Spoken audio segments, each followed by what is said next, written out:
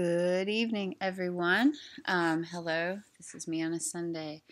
I'm in the student mode so I can look at Blackboard like you guys. So, to recap, what's due tomorrow via email attachment is a research document. I have an example. You don't need as many sources that are on that at all. But essentially, it's a works cited. And use everything you've got kind of thing. And especially if you're kind of double dipping this for your thesis, like make this document look amazing. So coming up though, what you have in store for you is actually just two things. We'll have another discussion board, so let me open these real quick. You can find them under course content. As you can see, they are blue and green.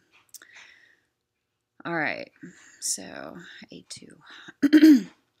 All right, so this assignment is called Conceiving Your Solution.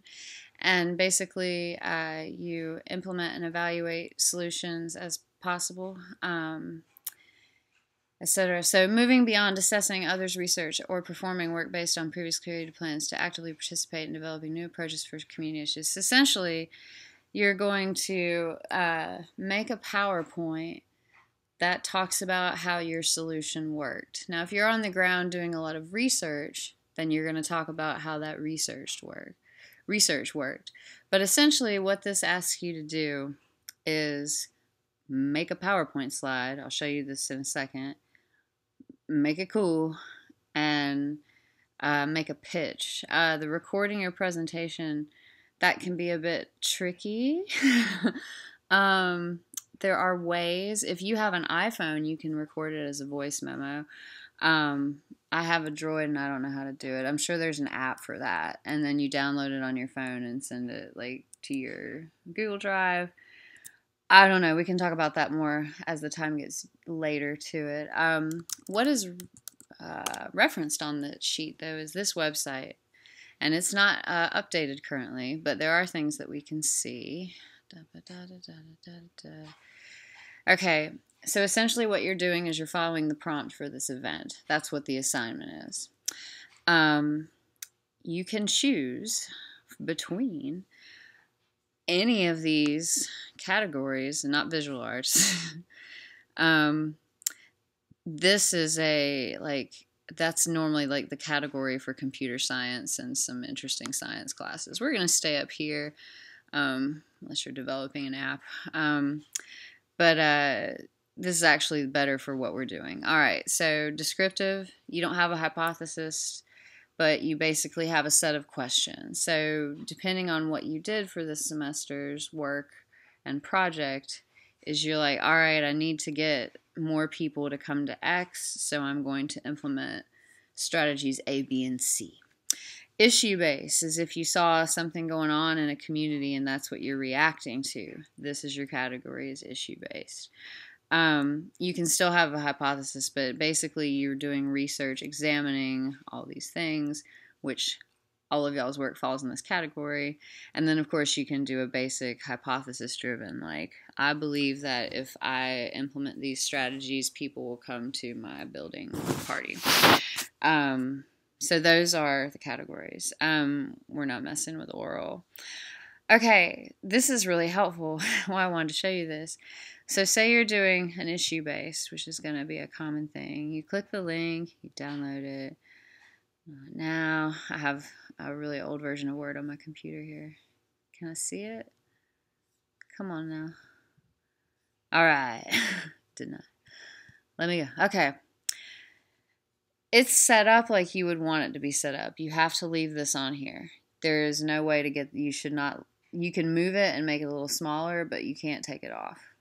Part 1. Don't take that off. Don't take that off. Okay.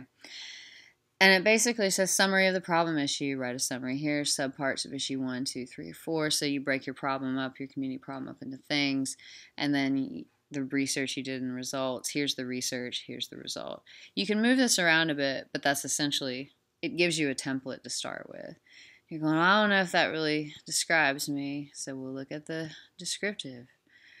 Oh, crap, graphs. But if you have this kind of data, you can use that here. History of All right. Um, More writing. I love how these things are put. More text, photos. This might be something that lends as well. So sorry, I got distracted by this this thing. I was like, what is that actually looking at? But this one, if you're doing a project where you collected a lot of data, this might be the best one to do. The descriptive. Issue base is generally where y'all might want to live. But that's kind of how you form the assignment is you check out that, oh, whoops. I knew I would do that. You basically check out what it's doing. So I have to have a problem issue. You've already done this. Here are the subparts of their issue. If you look at your research document, you'll see where you probably had sub-issues there. Here's what I did. So I surveyed people. I went out and did things. I met with people. I handed out brochures. Blah, blah, blah. Here's the results from what I did. That's all. It's just like the science fair in elementary school. Y'all have to do that. I remember the only year that I did even well was I tested the Ziploc bag test where you jump on it and you drop bricks. Can't remember if they work or not very well, but so this is basically what it is. It's a college science fair, and you're going to submit a poster, which is just basically a big PowerPoint, and then you're going to have to talk about it. Now, you don't have to do this. I encourage you to, but you don't have to do this. It should be around this date. I feel this is close to Easter in 2020, but it's a really good thing on your resume. So if you want to participate by next spring, you'll be ready, or you might even have something changed, but you'll have a rough draft. Oh, mama. Okay. And then A3. Then we're going to do a reflection, and that's at the end. But basically, you write a 5-page reflective essay on your experience. I would not wait to the last minute, but also I would not do it yet because there's still a little bit more to come in terms of like what we can do and chats and what have you. But I'm just making you aware of it. Both of these assignments are due via email by 5 p.m. on 12/6/19. So you basically just give me email attachments. There's no place on Blackboard. I know kind of where to do that, and I just don't like it. It messes up formatting on papers. I don't know. It probably doesn't do it anymore. That's gripe from 2007. Okay, anyway. So you'll have a reflection due at the end of the semester. It's just basically kind of an overview telling me what you thought of the class in case you don't fill out the teacher eval forms. I'll have something.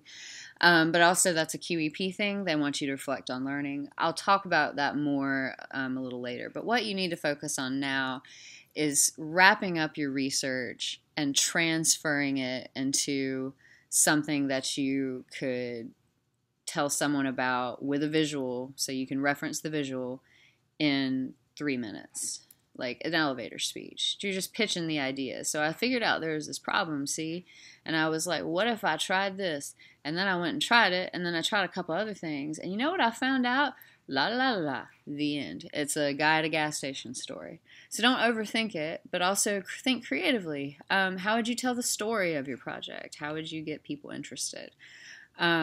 These are really the last assignments for the whole course, as you can kind of tell when we go back on Blackboard and course content. A1, A2, I'm pointing with my finger. A1, A2, A3, those are the assignments. So what you'll be doing basically is working on those things, and if you want to present it, you can even present it like in a little video if you wanted. Like I know how to do this now.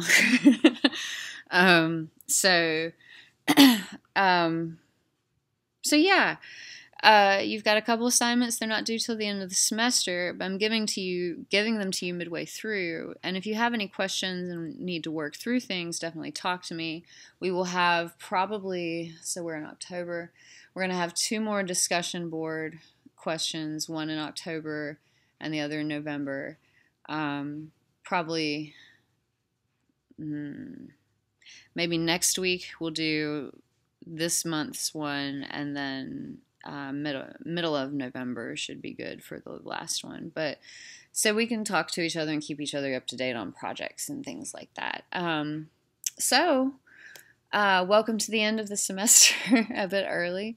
You're welcome to keep researching and finding new ways of doing that, because now you know kind of where you're aiming for. I would totally change my research if I had a new prompt.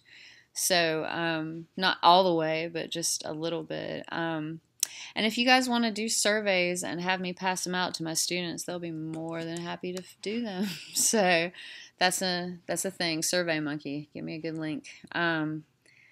That's always something you can do too. So how can you have a clever pitch? If you've not been to Research and Scholarship Day before, I was co-chair of the committee for a long time, and I've been a judge many times. It's basically, like I said, a science fair, show and tell. So that's kind of what you're doing right now, is you're making a cool thing. So let me know if you have any questions, and I'll be back in touch. And I highly anticipate your research documents. Have a good one.